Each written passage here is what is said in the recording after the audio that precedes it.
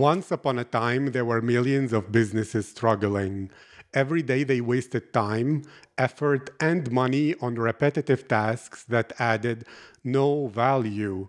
One day, the Better Automation podcast by PROCESIO came to help them find a way. Because of this, these businesses save time, reduce costs, innovate, and make better decisions. Because of that, these businesses grow, scale, and use human creativity to change this world. Hello, my name is Aziz, and I'm your host at Better Automation Podcast by PROCESIO, where I interview the world's top experts and share their very best ideas on how to improve automation in your business, processes, and life. My guest today is Fredrik the Frisian MBA. Fredrik is the CEO and of Chills, and an entrepreneur delivering a low-code solution with a strong vision regarding digital transformation and organizational change. Fredrik, how are you today? Hello, Aziz. Thank you for having me on this podcast. I'm very well, and I'm excited to speak and contribute value to for your listeners. Thank you. I'm excited as well. And so, what is something exciting you're working on these days? Well, we have the chills. It is chilling, as the word says, because it has a huge impact on technology, on businesses, and the impact it has primarily on digital transformation is huge, because it's the chills backend, as we call it, is data management. That's what it does. But it saves customers 60% of their costs, which is primarily in reduced time. The work the data management is done much more effective. And that's in a nutshell what Chills is. It's built on a low-code technology, which is the reason why it's able to deliver these benefits for customers. And this low-code technology is the core. It's invented by my partner. He's CTO, partner in the business. And low-code is the automation of hard coding. That's what it is, actually. It is a technology which is new. We invented it based on a dream we had many years ago when we started our company. I'm from the business side, and I'm very much in process changes, but I'm always stuck in an application because if I really want to move forward and change an organization, it all has to be done in applications. And these applications are stuck, and changing applications is a very expensive project often, and the results are very questionable and doubtful when they are also delivered. So we worked on changing this application landscape, and my partner, Boort Oeuvrebe, he came up with a low-code technology where we were both looking at changing applications, make them much more dynamic, but also automation. And that's why we are now in your podcast, Better Automation. And after a development time, we chose to focus on data management. So it's more the back end. It's not the front end. Front end are applications where the majority of your employees work in. But we focus on the back end. And the back end is the data management, the data registered from sensors, from applications themselves, from external sources. And that's where you have to do a lot of job, and there is also a lot of costs, and IT budgets are absorbed, are used for that purpose, and it's often done in hard coding, and that's where we step in. That's where we see we can deliver value for our customers.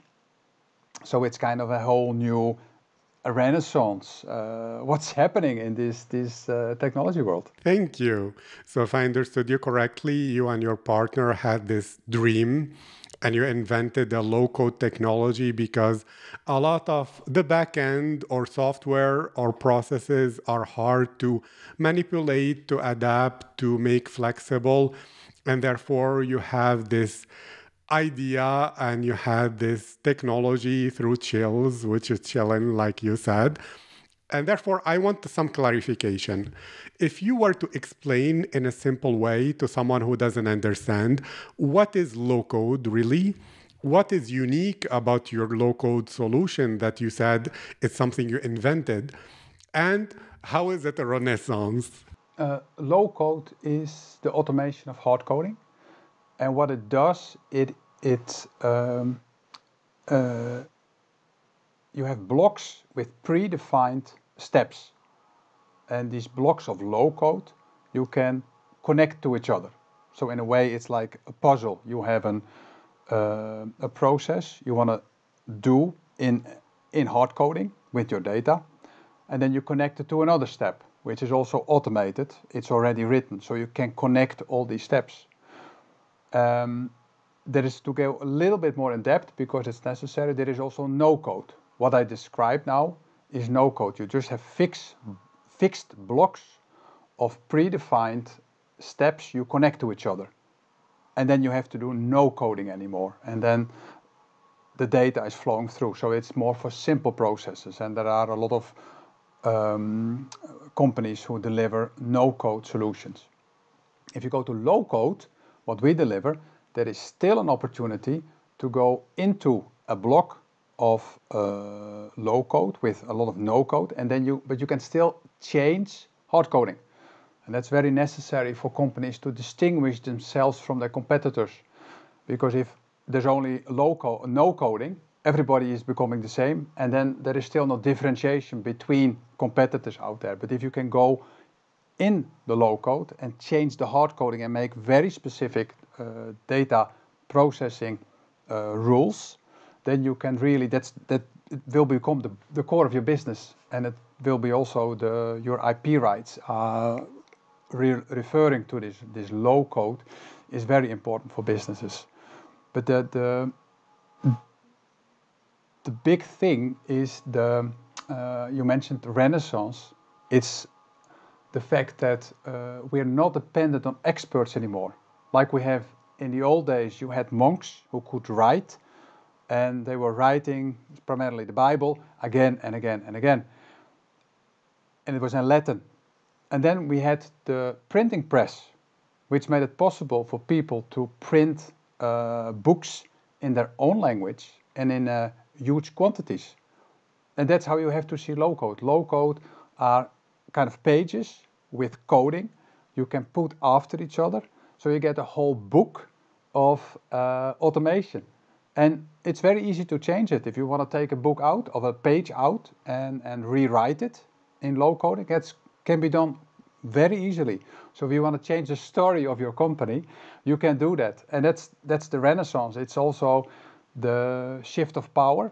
Instead of the few people in monasteries who were writing in the past, who could write, now it's the democratization of hard coding is happening, because we get into that at a later point. Anybody with that so-called people with less skills, that's the so-called citizen developers, they can work in this low-code application and do a lot of work and make a lot of data flows and a lot of data management. So it's becoming much more accessible for a much broader public, like the Renaissance, when reading and printing became possible for a huge public. And it had, well, major consequences in Europe and in the world, actually. I agree 100%. And it seems to be, since you spoke about people with less technological skills, that this will allow a lot more collaboration, possibility to change some things, to test some things by the business people, not only the IT department, and maybe the graphical format can allow them to understand each other in ways where before dealing only with code would not be possible. What are your thoughts about this? Very good point. Thank you for mentioning it, Aziz. The low coding is the presentation. How do we present it? And that is presented in a graphical format. So you see building blocks, literally. And the digitalization and automation to make it accessible, not only for citizen developers, but also for the management, who often is looking at literally a black box with a lot of coding and in a language they don't understand. If you go to low code, and specifically our Chill's backend, management can see actually a data flow. They understand. So there is no coding. You see just blocks of low code, and you see the data which is flowing through. So this makes it not only accessible for the business, but it's also the collaboration you talk about, which is crucial for any organization who wants to become digital. Digital transformation does not only mean using technology and investing and trying to the IT department to do more, but it's also the integration and the collaboration between the business and IT. Because IT must know what they have to do, but then they have to show what they're doing, and a business has to be able to explain, this is what we want. And it makes it much easier in a graphical format. So you see all the flows, you see all the adapters, as we call them, all the connection with the different databases. It certainly becomes visible and understandable for the business. So that is a huge step forward for businesses in general, and it enables a step towards digital transformation, or a start at least. So what's the next step towards digital transformation? If you could first explain what it means to, the concept of digital transformation, what are the steps towards it, and how does it affect organizations and their culture? Yeah, that's a huge step. It's us to look at it from a bigger perspective. They talk about the fourth industrial revolution, and that's really what's happening, because all companies have been built so far on a hierarchy, which is huge and was necessary to control all these different departments, which most definitely had a function. But a lot of people, as you said in your introduction, they were doing a lot of tasks which can be automated nowadays, and the people themselves can make them much more useful in organizations. So in order to go to a transformation, the digital is just an enabler. And what you really want to do is to change the mindset of a company. We wrote an article about it with one of our advisors. It's much more the mindset which has to change, which means you have to look from a different perspective what you do. So you have to look at your core business, and then you have to ask yourself, okay, which data is relevant for my core business? What do my customers want? Which data do I have to show or have to analyze in order to understand my customers better? So it's very much about data, and it's about data flows and presenting data. Because when you have this data in, for example, the low code, you have data flows, you deliver it to a database, then you can take the next step to business intelligence, which means reports and graphs and dashboards where you have really relevant information visible for management. And then you can really make choices for your organization, how you're going to change it. How are we streamlining the organization to make it more flat? Because every decision which has to be made at a level is taking time. And when this information is coming directly through, you can make decisions much faster, and you move towards a much more agile organization. Thank you. I love that. Especially the business intelligence improvement part, where a lot of executives feel as if they're driving a car, but they're only looking at the rear view mirror. They're not looking ahead, as well as they're not sensing what truly is working, what is not working. So you spoke about moving into an agile mode of business or something like that. So how would that affect business models in the future, their evolution, their change, and what can we expect? Now you asked me to look into the future, and that's a very, very difficult thing.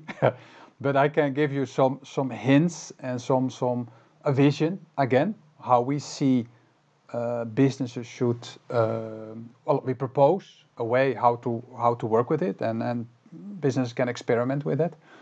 It's once you have you start with low code, but it's only a technology, and when you have then the data available, it goes to the management, and then they make decisions, and the decisions can mean we have to change the organization, and then you have a kind of a wheel which starts to turn around, because in the morning when a decision is made, the low code is so flexible that the new data, which the management wants to see in reports, you can start to register that in the afternoon, or you can have another data processing in order to get the right information, which can also be done in the same day or the next day. The information itself, it will of course take a little bit more time to have sufficient data, which has to go through your processing in order to be reliable enough. But that is making a business very agile, because everything is becoming digital, and it also requires a lot from the management in order to make these steps. And you can start very small to see that it's working that way. I'm making a circle now with my hand, and we call it a dynamic business model. And this model is available on our website. And it's just very simple. It's the 4 steps from the data processing towards the business intelligence, and then it goes to management. And then the management has to make decisions about transformation, about new processes, which is then implemented by another group of people, and they make the change happen. They pinpoint directions, and they can sit with IT together in a graphical format we call chills, and they can monitor these changes themselves instead of handing it over, what's often happening, to an IT department which is only hard coding it, and they never understand what's actually happening. But this is changing with a low-code backend like chills. So it's a really exciting development, and we're working with companies who are really eager to get this in motion. But as you also mentioned, the change process, the willingness to change, it's huge. So we also recommend companies to take small steps and to have not a huge plan, but start small scale and start testing it, and start to maybe have a parallel process going around and see how it works with one part, so you reduce the risk for your current operation. But you have to do something, because low code, you see it popping up more and more, and Gartner is also writing about it, low code application providers. So it is coming, and we want to help companies in order to adopt it. And well, basically it's also survival, because the changes are so huge, and consumer behavior is changing, the needs are changing, so you have to get a good grip on what's happening in the market. I agree, and I love what you're mentioning about chills. Can you share what is it, what technologies are there that are not found in other places? What solution is it providing? And what's the ecosystem it's part of, the whole business model ecosystem, how it works, and how can people think about it so that they think about the business of the future in a new way? Well, to disclose another big part, what my partner, because I really give him a lot of credit, what he made with his low-code technology. Not only the technology, but also the front end you work in, the chills back end. It's funny, it's a front end for a back end, but it's like an application you work in. You can share low code you made already. So if you make a piece of low code, it's not only restricted to one flow, it's in a location where you can use it again. So we work with that concept, and what we came to is a marketplace. And a marketplace is opening up for much more opportunities, where you can share with other applications, with chills tenants, as we call it, so unique chills backends. But you can share low-code functionality between tenants. What we also did is the collaboration part, because sometimes you need specific knowledge or you need experts or whatever. You can invite them in your own Chills tenant. So if people have a Chills tenant, they can work with you. They got an assignment and they can finish it, and then you log them out again. So the world is becoming, it's more the ecosystem you mentioned, where all companies can also work together with each other to create more low-code technology, but also to share resources between them, if they want, of course. You can also have what you see nowadays a lot, that people become independent, and you can become an independent low-code developer, programmer, and you can put it on marketplace with a price, and then people can buy it from you. So it's just like apps, but if you develop low code, you can also show what you do. So it's also a showcase for yourself, and that is opening a whole new world for coding, because you can still, it's low code. You have a frame, a low code block, but the company itself can go in and make the adjustments in the hard coding. So it's still unique to every company. And that makes it's very exciting. You mentioned ecosystem. That's our business model. We do not have the intention to grow very large, but we want to share it with a lot of other companies. And that means that other companies can sell Chills. There are a lot of consultancy companies which of course work with hard coding. They have a business model. What we offer them is a recurring revenue, because Chills is a recurring revenue, what customers pay for, and we share the revenue with the companies who sell it to their customers. And we are only in the back end. We work with technology, we work with education, and the promotion of low code and Chills, which is beneficial for everybody in the ecosystem. That's why we do this podcast as well. And then we have no control, and that's a very scary thing, to let go of control. But that's the digital future, how we see it. Everybody has a place, and everybody can position themselves in one or more ecosystems where they can work. And then you can independently in the ecosystem work with other customers, and you can trade you can trade services, you can get paid for services. So that's the development of ecosystems we see all around the globe, and we are also moving in that direction and inviting actually other companies who are interested in new business model. Maybe they want to have more certainty, they want to have recurring revenues, which we share with them, based on their customers and the work they do with their customers. And it's the most important thing is it's not centralized with us. It's flat. It's just, that's how we see the future, and that's how we want to work together. And then we get the best out of people when everybody takes their own responsibility and put their efforts in and get paid basically for their efforts. And if you do little, then you get paid little. But you give freedom to people, what they want to do in an ecosystem, and to show their skills and experiences. So we can be working directly with customers, or we have other partners. But you can think of a range of topics as these. Also change management. If you want to do a transformation and you work with culture or other things, you can find that in the ecosystem and invite people also physically to come over to your company and talk with employees. But that's how an ecosystem develops, and we try to make it as attractive for other companies to join.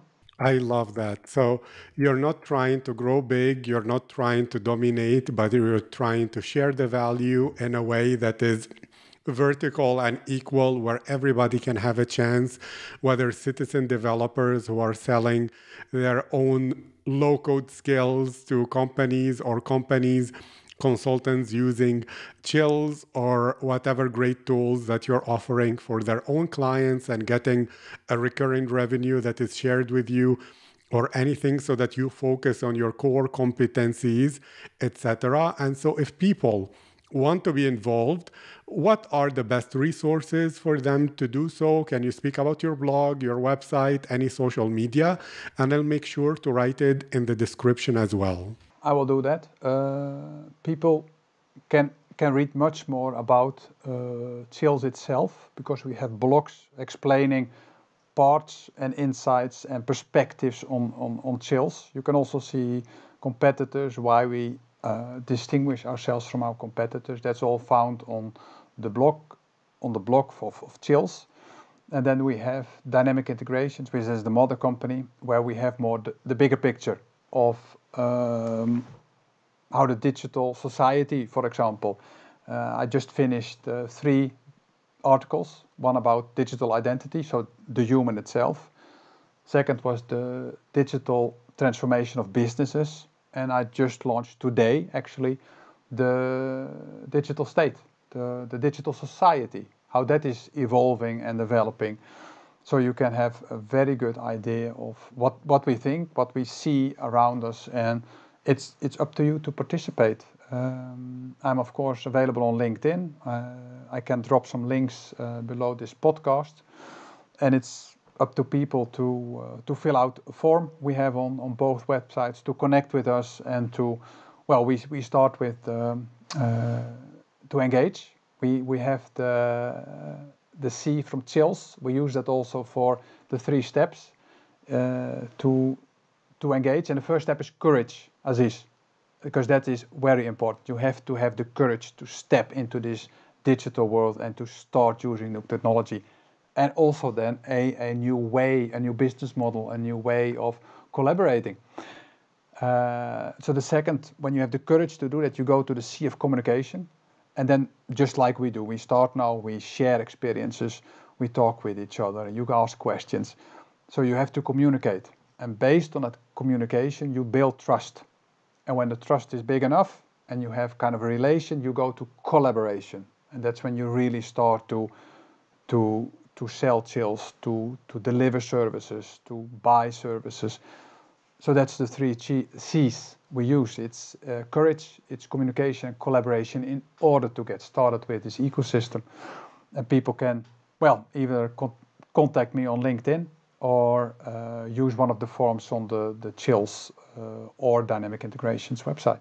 Thank you so much, Fredrik. This was my privilege, my honor, and I'm all about collaboration because that's what the future will be all about. That I know, I remember there is a title of at least a YouTube video. I think there is a book even which is called Competition is for Losers, where the future is about collaboration and all about elevation, everything. And even this is an example of it because Chills, PROCESIO, it's in the same domain, but at the same time helping and supporting all the ideas, the views, learning from each other in many ways. And without PROCESIO, this podcast wouldn't be possible. So PROCESIO is a modern low-code, no-code platform for advanced automation and creating an enterprise-grade backend for your software. But each is unique. Chills is unique. PROCESIO is unique. And all the people, I recommend they go check out Chills as well as test out PROCESIO. There is a completely free account that you can get at procesio.app. And for those with business needs, you can get a very generous 50% discount when you use the code BETTER50 off, one word in capital letters. All the links and the information will be in the description.